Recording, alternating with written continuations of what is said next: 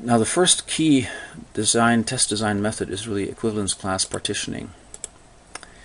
What this is that equivalence class partitioning divides large value sets into partitions that are called equivalence classes. And how are they defined? Well, the program is expected to behave the same for all values in the equivalence class. And then the test is done with the representatives that covers the whole equivalence class of possible values. Consider, for example, a function that maps points, for example, to be taken, points you can get in a test, to a grade that is supposed to be A through F. And then you see below here the mapping. So you see that from 90 to 100 points you get an A, from 75 to 89 you get a B, and so forth. And then of course greater 100 is illegal and less than 0 as well. Now you see here that this function that we're actually supposed to test, or that is written in code, is already specified as equivalence classes, because you say the program is supposed to behave the same for all of these values and give you an A as a return. How would you test this? Well, very simple. You pick one representative for each equivalence class, and then you make sure that each of those target values, the outputs A, B, C, D, F, actually is delivered correctly. So for instance, you can pick some values like these here, 12, 50, and so forth, as some kind of middle representative of these classes, and then you would say, okay, I've done the test with a representative of this equivalence class. Consider another example. So say you have a field on the screen that you're looking at, and it's called age. How would you test this? Well, very clearly, the proper equivalence classing, where defined as the program behaves the same, is totally dependent on program semantics. It's a little clearer than in the other example here. So you really need to know about the program, what it's supposed to do. And for instance, in this case, let's say it's an insurance application where age is the field of an applicant, and then there's 3 different contracts or formulas offered for different age groups that you can see here. So those now are the equivalence classes. And then you have to test, of course, for those.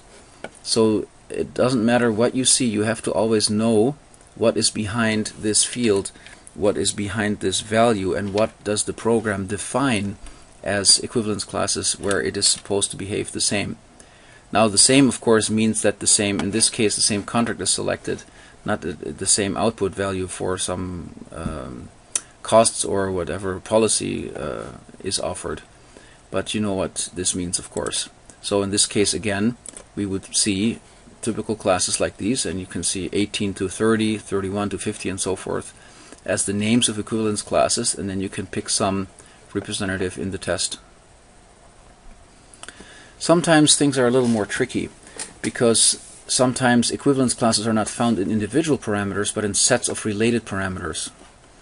A well-known example of this is the triangle test program. So consider, for example, a program that reads 3 integers, a, b, c, and those are interpreted as lengths of the sides of triangles, and the program is supposed to print out whether the triangle is equilateral, isosceles, or scalene. So you see the figures down here, what this actually means. Those terms are not so well known. And of course there is a case where it's not a triangle, so if the edges here are too short, then you cannot have a triangle. So in this case the output would be not a triangle. To define the equivalence classes for these, it's not a single number, but then you would have to say, for instance, equilateral, it would be, okay, 333, 444, things like that. Isosceles could be 552 or something like this. So you have 2 equal and 1 smaller one than the long ones, and so forth. So the definition of the equivalence classes are actually triples of values, and they're the dependency between those actually that defines the sets. So this can also happen, and then you do the equivalence classing on this higher level. Sometimes you do not need equivalence classing at all. It's important to know that you do not try and force this all the time. When there are only few values, or all values are handled significantly differently in the program, you would not do equivalence class partitioning at all.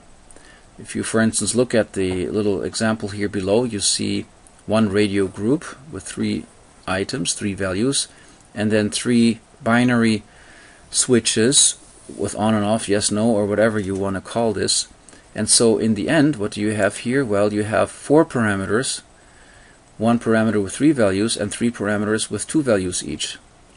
So in this case you would not do any equivalence classing and you would just treat them as it is, and it does of course applies to UI, and the same thing for an API. I finally want to introduce here a little exercise. We will not look at the results. You have to do that on your own in the PowerPoint. But think about this example, and this is actually quite difficult. So it's not such a trivial example as the ones we had before. You look at this box here. This is actually an excerpt from a spec that said what is supposed to happen when you specify and put data for a field user that you would see here. So you put kind of strings here. And it says you can have allowed characters that are alphanumeric. You can have a single user, you can have a range, so user 1 dash user 2. Then you have list of users with comma separated, and you have the usual wildcards, star and question mark. Now how would you test this? This is something to think about, and you will see a sample solution in the PowerPoint. One word about the table that you see here below. It's a good thing to think in equivalence classes in this terms of these table, that you first say you give like a name to a case. So for instance, if we think about single users, then we are in the single user case, and then we think about valid and invalid cases. You think about a logical class name, and then you write the representative only after that. So first think about logical class names, and then you go through them one by one. Another important point you see here at the end, an important value called empty. If a field can be empty, it also of course has a semantics that must be tested. Anyway, this is the example for exercise, and look at the result, or one result, in the PowerPoint to get some practice with this technique.